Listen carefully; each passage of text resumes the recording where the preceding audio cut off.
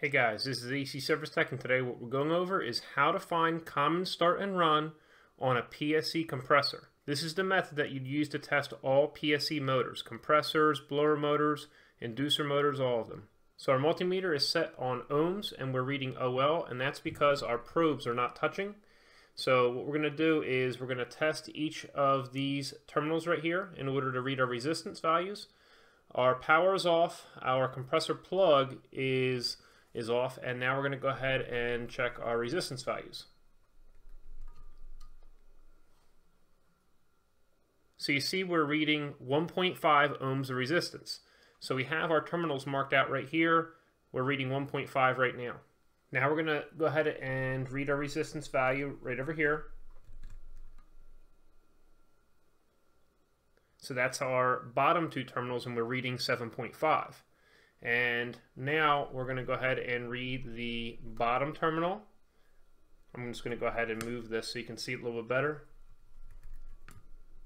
So our left terminal and our top terminal.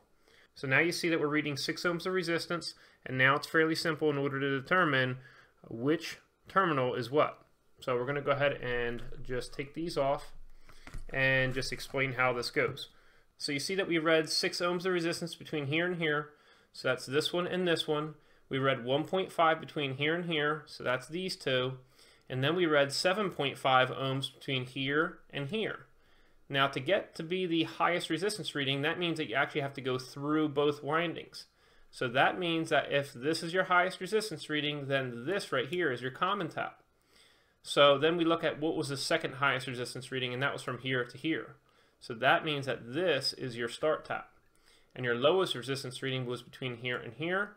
And since we know this is common and this is start, then that means that this is run. So you see that our resistance readings matched up. And now we're going to go ahead and check the windings against the ground just to make sure that there's no short. Typically when you have these resistance readings matching up, there is no short to ground, but you definitely go ahead and check. In order to do that, we're just going to go ahead and clip one right over here. You could just clip it on the tubing, the copper tubing that's attached to here, or unpainted steel, or scratch in somewhere where it's not going to end up getting rusted out. So let's just check each one. We should be reading OL. We should have no resistance whatsoever with the ground. That would mean that the winding is actually shorted and touching the ground. So that's that. So this compressor is good, at least electrically, and that's how you ohm out a compressor. If you're looking for the multimeter I used in the video, I have that linked down in the description section below. If you want to help support this HVACR training channel, click right here. If you want to subscribe, click right here. And if you're looking for another HVACR training video, click right here. Hope you enjoyed yourself, and we'll see you next time at acservicetech channel.